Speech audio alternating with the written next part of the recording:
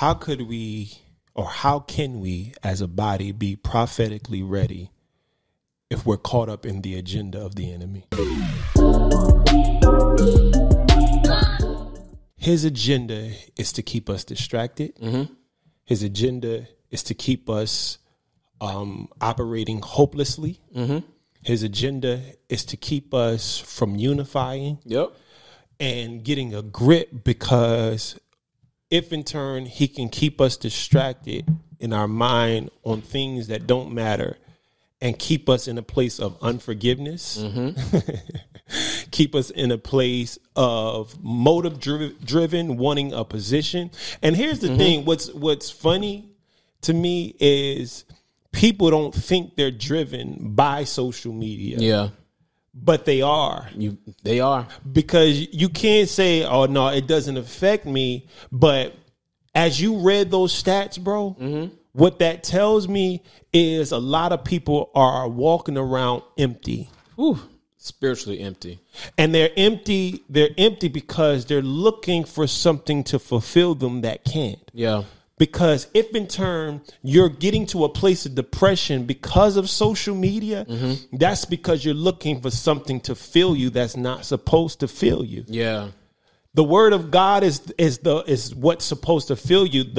Jesus is the one that fills you. Yeah. But because you're looking, because here's the thing that fills us gives us fuel to go through life the way it's supposed to, the way we're supposed to, because what we can't do is, like I stated earlier, we cannot avoid what's prophetically getting ready to happen. We can't. There are things that are going to happen in this world that we cannot stray away from, according mm-hmm. to the book of Revelations. Mm-hmm. There are things, it's already happening. Matthew 24 is already coming to life. Yeah. There are wars, rumors of wars. The love of many is waxing cold. Yeah. Are you kidding me? I'm looking at videos of, and I don't know if you've seen it, you probably, because you've been off, but there are videos of young people fighting their grandmothers. I saw a little kid, a young man, start beating up his grandmother. Mm. And it has nothing to do with race, because it was a young black man beating up his grandmother. Mm. I saw another video, the love of many wax cold, of a young lady fighting with her grandmother. Mm. Are you kidding me? If you look at this recent killing of the young lady that got killed, if you look at the full 30-minute video, it has nothing to do with race. It's all spiritual. If you look at the video and you watch it from beginning to end, he knew that there was a mental issue with the mm-hmm. young lady. It was a problem with the young lady.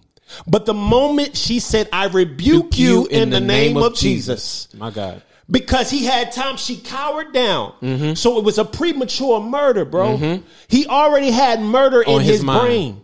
Mm-hmm. He didn't know how it was going to happen. He just looked for an excuse. Mm-hmm. That's spiritual. That has nothing to do with race. And the agenda of the enemy is to make us feel like it only has to do with race. Yeah. Yeah. We're distracted. And spiritually, we're not being fed correctly. And then when it's time to go through mentally the things that we have to go through, we're not filled because we're stuck on social media. And you know what? Oh man, I'm about to go off on the deep end. We about to go there. The reason why is because Ezekiel chapter 9, verse 4 through 6. The Lord was showing me this the other day.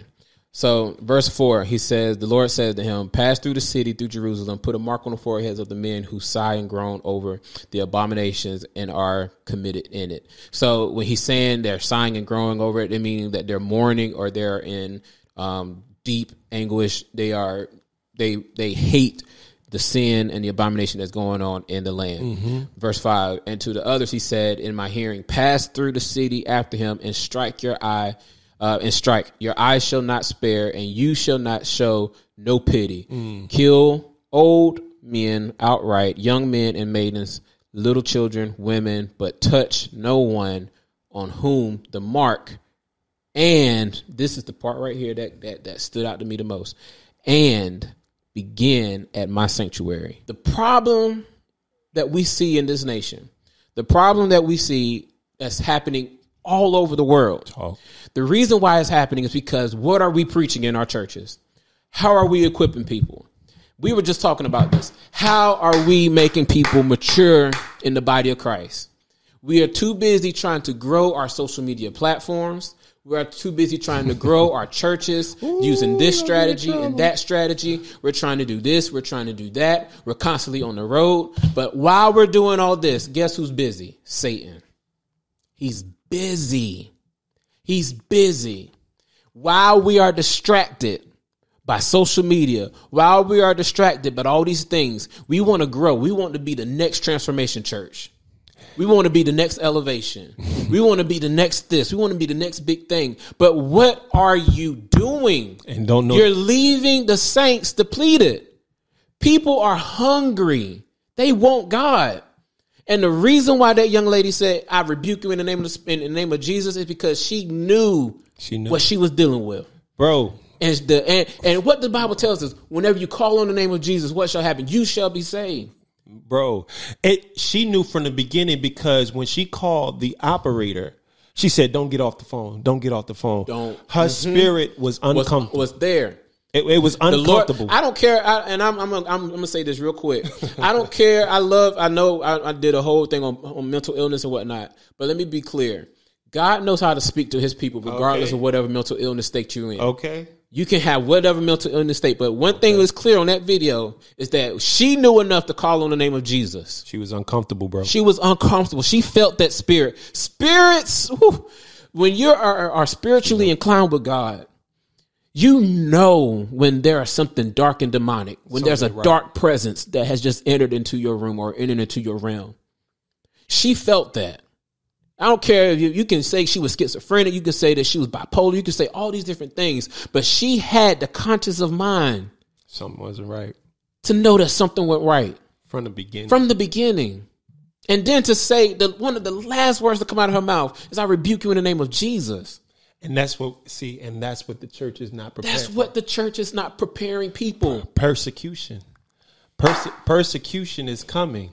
Because when we standing up and saying things like, I rebuke you in the name of Jesus, what's going to happen? Mm-hmm. The Bible tells us what's going to happen. It tells us clearly. In the book of Matthew, the 24th chapter, you read the first 7 or 14 verses. You're reading about what they're going to do to the people and in the body of Christ who call out the name of Jesus. Mm-hmm. There's going to be a suffering. And here's the thing, going back to your statement, you made the statement is, what are we teaching? People are so busy trying to be philosophical that we're getting away from the fundamentals. The fundamentals of praying, the fundamentals of seeking after God and how we seek after God, the fundamentals of even understanding what our purpose is as believers. Our purpose is to glorify God. Period. There is nothing in the Bible that talks about happiness. There is nothing in the Bible that talks about certain things that we're going after as people. But there is a such thing that talks about our purpose. There is a time to be born. There is a time to die. There is a time to plant. There is a time that to pluck up that which have been planted. Those things are solidifying what time is doing, what the seasons are going to happen in our life, and what our purpose and all of that is. Because at the end of that, it says all things are to God does things beautiful in his timing. Yeah. That's Ecclesiastes 3:11. Yeah. So because he does everything beautiful in his timing, there are things that are going to happen in our lives, again, that we can't avoid. And I got to keep speaking that, because your goal has to be to glorify God. How do I glorify God? I wake up and I give him praise. I give him thanks. How do I glorify God? I go to work and I operate in excellence. I see that manager or that supervisor who may be having a rough day, because because, and their rough day may come off on you, and you go into them and ask them, how are you doing? Are you okay? I just want to know how you doing. Yeah. As a believer, we have to be able to see those things. We can't be just prophetic in a building, in a church, when we got a microphone. Are you prophetic when you're at your job? Are you prophetic when you go to the store? Are you prophetic when you're around your family or those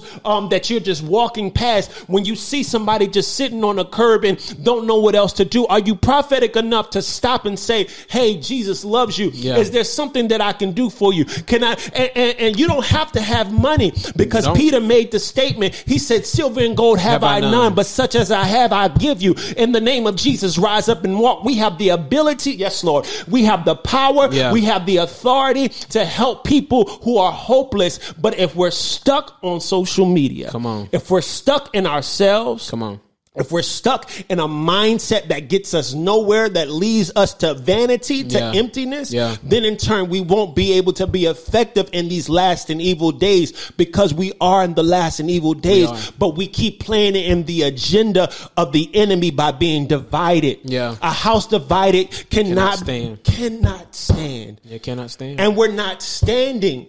Because when the enemy is in like a flood, it's easy to quote it. When he comes in like a flood, it's the spirit that lifts up a standard. But are we lifting up a standard? We can't, because now there is so much depression that is going on. There is so much anxiety. There is so much frustration that is going on. And we keep getting away from the fundamentals of things. Are we really seeking God? That is the main thing as believers. When you got to go back to the time you got saved and there was a hunger.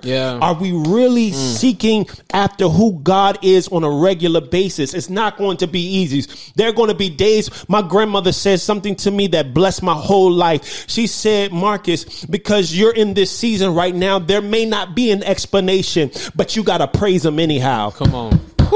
She said, you got to praise him anyhow, because you may not get an explanation, and you don't need an explanation, because do you know the God that you serve? Come on. Do you really believe in him? Because right now it's time to prove that you believe in the God that you serve. Praise him anyhow. It doesn't feel good. Praise him anyhow. You're crying. Praise him anyhow. It hurts. Praise him anyhow. Everybody walked out on you. Praise him anyhow. You got to have that. You got to have that. You got to have And we got to equip people to that. Man, listen. We got to build people up to that. Listen. The problem is like, I can go on a tangent about this. Is that we preach heavy against all of these things. We talk about all of these different things. We even brought politics into our pulpits. Come on. To where we talk about that more than we talk about the word of God. Come on. We'll talk about Trump. We'll talk about Kamala. We'll talk about all these different people. We'll lay down abortions. We lay down all these things. People shouldn't be gay, shouldn't be this. But we will rarely break this down to its bare minimum, to the place to where people can fully understand what God is saying in this season. Do we have people need something to stand on? That we need something to believe with. There is only one faith. There's only one faith. One baptism. One Lord. One Lord. I don't even think that people understand what that even means. Come on, Doc. Like Ephesians 4 and 5, like so anyone if you come across one faith for the very first time, one faith is based off of Ephesians 4 and 5, one Lord, one faith, one baptism. It's about oneness. It's about us being united. It's about unity. It is not about anything that is, weird. It's not about DEI, whatever, all the other stuff, inclusion, things like that. No, it's about all of us as Christians, as a body believer, being on the same mind, worshiping the same Lord, being in the same mindset as one. It's not about anything else. The problem with this country, the problem with the body of Christ is that, just going back to Ezekiel 9, we have allowed the culture to dictate how we should operate as a church. We have allowed the culture to tell us we should be doing this. We should be doing that. You need to be preaching against this. You need to be telling your congregation that they go into hell if they don't vote Republican. We're telling them these lies straight from the pulpit without giving them the gospel. And you wonder why people leave church hurt, depleted, sad, going to other churches where they can now feel revived, feel rejuvenated. Why? Because they hungry. They're hungry for something that I don't even know. Are we actually giving them what they want? Oneness. They want community. Oneness is holiness. It's holiness. Oneness is sanctification. It is. Because when you're one with the Father, when you're one with the Son and the Holy Spirit, who is all one, when you're one, there is a character change. There is a motivation. There is a discipline. There is a commitment. One of the things, and I was listening to someone as I was coming up here, bro, and I'm listening to how schools in the school system, and I recognize the reason, because here's the thing: you can get straight A's in school, but don't have any character. Where what should be taught in school, and I'm going to go back and I'm going to bring this all back around. What should be taught in school is how to develop your character. Yeah. What believers should be teaching their children is the character of Christ. Come on. I don't think we know the character of Christ. Exactly. That's a whole nother episode. Because if you know the character of Christ, here's the thing: you'll operate in a level of integrity, discipline, commitment, everything that you hear these people talking about. Here's the thing: people have taken the principles of Christ and made it their own and become successful in it. Yeah. But we, as the people of God, know where the principles come from. Yet and still, we're still struggling. This is amazing to me. This is amazing. But this is where we're at. This is where we're at. This is where we're at as a country. This is where we're at as a body, as a nation. If we want to be that deep, as the nation of Israel, as the people of God, this is where we at. And and just so y'all know, we're the voices that are crying out. John the Baptist was a voice that cried out in the wilderness. We're in a experience that's inevitable. And me and my brother TJ, we're going to continue to do this because we stand on what we believe. Yeah. You know what I mean? Life happens. And the reason why we're able to do another podcast, the reason why I'm able to make it through what I make it through, he's able to make it through what he makes it through, is because we serve the greatest power. Yeah. And I don't care what you face. I don't care what you go through. I don't care how life comes. Yeah. There is a reason God created you. And let me also say, with that reason in mind, you have to understand, and I have to keep reiterating this, because I think what people naturally want is comfort. They want comfort away from what the world is doing, away from their life, and away from certain things that are happening. I can't give you an out for that. Yeah. There is no out for that in being a believer. Yeah. But he is the comforter. Woo! Yes, sir. He is the comforter through it all. He said, my burden is light, my yoke is easy. And with that being said, the reason why we're able to endure what we endure is simply because we know who our Savior is. Yeah. Our Savior is Jesus Christ. We stand on it. We believe in it. We walk it. We talk. We try to live it as best we can. Yeah. We don't always succeed, but I thank God for his grace and his mercy, bro. Yeah. I thank God for where he's brought me from. Yeah. You know what I mean? I'm in a place of gratitude. I'm in a place of no fear and knowing who I am. It took me, I have a birthday this month. And I'm getting ready to celebrate 34 years, but I'm in a place where I finally understand what it is to be a Christian. Yeah. That is not asking for perfection. I understand what sanctification is my character being changed. Yeah. Where I'm living an example everywhere I go, and any person I interact with. Yeah. Am I being impactful? Am I representing who Christ is in that moment? Because there are certain divine moments that you'll have with people, and you don't even, they'll be strangers. Now I understand the meaning of knowing no stranger. Yeah. When you got Christ on the inside of you, there is a light that people are going to be drawn to when you're a believer, because you're standing on something and people want to know why you're so confident. Yeah. Why do you believe the way you believe? Why do you stand like that? How do you, with everything, the chaos that is happening in our lives right now, with so many deaths that are happening right now, how are you still praising God? And why are you still praising? Because I know this is the shortest part of our life, because I know that we're going to spend eternity with the Father. Yeah. I know that this always won't be how things are going to be, but right now I am a soldier in the army of God. Army of Lord. Come on. I am a soldier in his army. We have to be soldiers. And for those that are mature, those that understand who God is, we really have to do better.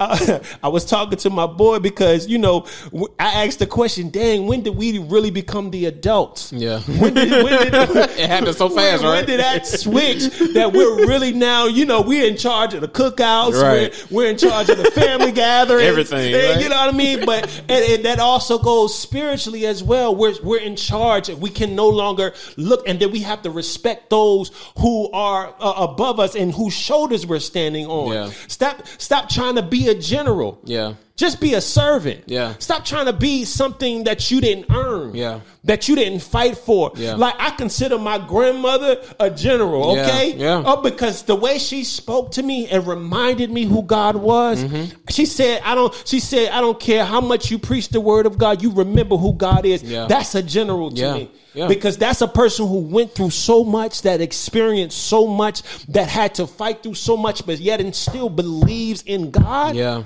After all that she's been through, after all that she has seen, still believes, and her conviction is not changing. That's a general. That's a pillar. Yeah. That's somebody that I will stand on, shoulders I will stand on. And it doesn't have to be somebody in the church house. It doesn't have to be somebody who's just a pastor. We honor our leadership. Honor your leadership. Take care of your leadership. Pray for your leadership. Yeah. Make sure God is directing them, because whatever in their mouth is producing you and making you a better person. Right. But at the end of the day, stop this foolishness over fighting over things that doesn't matter. Stop gossiping about people's lives that you have no idea, and you weren't there through the process of everything that they had to experience, everything that they had to fight through. If they made it to the church house, thank God that they made it to the church house in spite of what you may have heard, because you have no idea they could have taken their life. It could have been another way. It could have been another funeral and different things of that nature. We have to do better as a people. Yeah. Well, you preaching. Ain't nothing to say after that. Cash apps and Venmos. The doors of the church are open. We are passing around the collection plate. We thank God today for the word that has gone forth. Hey man, I'm sorry, y'all. Send all your offering to $ We Are One Faith. Listen, I'm grateful for every tribulation and trial that I have made it out of. Yeah. I'm a living testimony. Man. I'm a living witness, bro, that I wanted to lose my mind. Yeah. But I learned how God is such a keeper. He is. Like, that is not cliche for me. It's not. That's why I'm in it. I have a different level of peace in my soul. You know what I mean? And I was telling somebody earlier, peace is priceless, but it costs so much at the same time. It costs so much. You know what I mean? It costs so much. you speaking. It costs so much. At the same time, and I can't afford to allow anything to come in between my peace. And because I got peace, I want other people to have peace. So when I see people that are disturbed, when I see people who are lost, and God has given me his spirit, that is our connection with God. If he has given me his spirit and I see that, I'm going to talk to it. Yeah. This is why it's important as believers. You're not just studying just to be studying. Yeah. But you're studying to learn how to be. Yeah. How to live, how to be in his presence on a consistent basis, bro. And it's good because you said something. How we are and how we're supposed to be. I believe like what you just shared, like that's it. You have an impartation of your grandmother's spirit on you. Yes, sir. Through the God that she serves, like through the Holy Spirit that's in her. It's the impartation of that in you, because the fact that she's able to see, and this is why it's so important, going back to your point, this is why it's so important that we stand on the shoulders of the older generation, the generals, those who have gone before us and have done the hard things. They've done the ministry. They've done everything that we are aspiring to be. Yeah. It's because they're able to look back and see where we're at, because they was there. Yes, sir. They have the experience. They know what to speak into and how to say to get us going and whatnot. And it's so important that we recognize that and we don't diminish that. Yes, sir. And it's so important that we keep that on the forefront. Yes, because one thing that I recognize, one thing that God has just been keeping on my heart and on my mind is that he's the God of history. Come on. Meaning that he's the God who will always be there. He was there before. He is, and is to come. It's his story. It's his story. He's the God of history. Yes, sir. He's always been there. He's Jehovah Shammah. He's God with us. Come on. He has always been there. Come on. And the fact that he's the God of history is that he wants us to remember all the things that he has done for us in the past. Yes, sir. Because if he was able to do it for us in the past, yes, sir, what is he able to do for us now? Not only what is he able to do for us now, but what is he able to do for us in the future? Yes, sir. How is he able to keep us in the future if he kept us in the yes, past? Sir. And when we look in the Bible, when we read all these different stories, we see how God has been able to take care of his people, how he's always been there with them. Oh, this is a good place to go.